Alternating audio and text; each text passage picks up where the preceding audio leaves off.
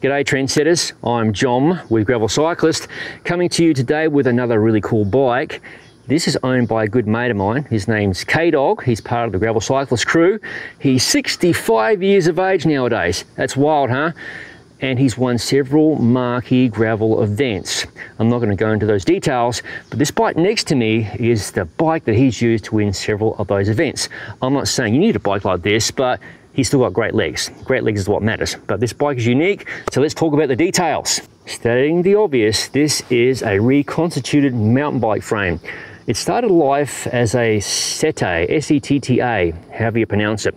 It's pretty much an open mold mountain bike, and my mate K-Dogg built this bike because he really wanted a bike where he could feel safer on a lot of the descents at events in states like North Carolina and West Virginia, where you've got a lot of really tricky, rocky descents.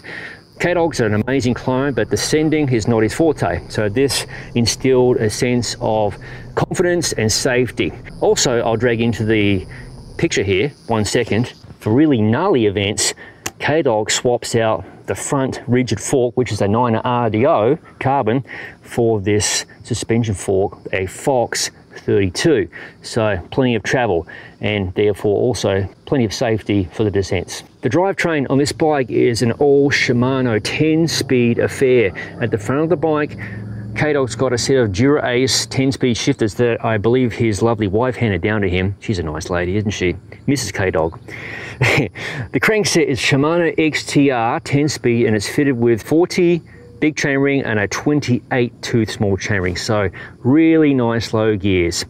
Now right now the cassette is a cassette geared for North Florida, so it doesn't need obviously a big pie plate to climb mountains, but K-Dogg has run, I believe, an 11 to 32, so when you've got a 28 small ring and a 32 big hole in the back, that's less than 1 to 1, so plenty of gearing to get up some of the nasty climbs. Pedals, Shimano XT, hard to go wrong there. On the front is a 15mm through axle. On the rear, this is a quick release bike, so a standard 9mm quick release by 135mm. And the brakes, K-Dogg's not using hydraulic brakes. You can get converter brakes and such, but this is a straight mechanical setup. So it's got the TRP Aspire brakes, which have always worked historically very well in my experience as well. Plenty of braking power, not up to hydraulic, but still good enough. Bottom bracket, English thread. What's not to love about that? Although it's 73mm being a mountain bike frame and a XT front derailleur. And because this is a reconstituted mountain bike frame, he's had to shorten up his position quite a bit due to the lengthy top tube of mountain bikes. So he's got a 70mm Sente stem, and sitting atop is the centerpiece of the Eldorado, Cadillac Eldorado, because this bike rides like an Eldorado, but it still is performance oriented. Seat post, Thompson Elite.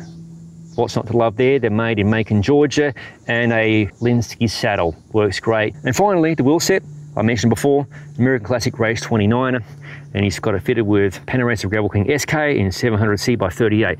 This thing's got crazy clearance. You could fit 2-inch mountain bike tires and still have clearance. This bike is also proof that you don't need a special machine to conquer gravel roads. There's no rules in gravel, and I hope that never changes. In fact, I'll link in the description below. I had a certain discussion recently with the UCI.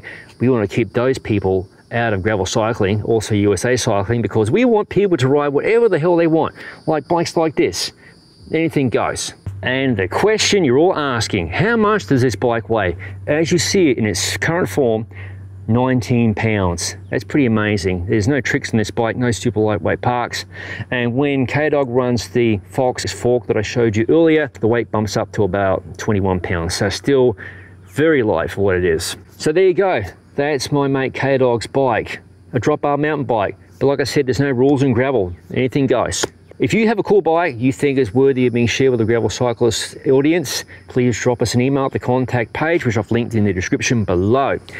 Thank you for watching. If you haven't already, please subscribe to the Gravel Cyclist YouTube channel, and don't forget to click the bell button to be notified of future videos as they appear on the channel. I'll see you in the next video. How much you want to go?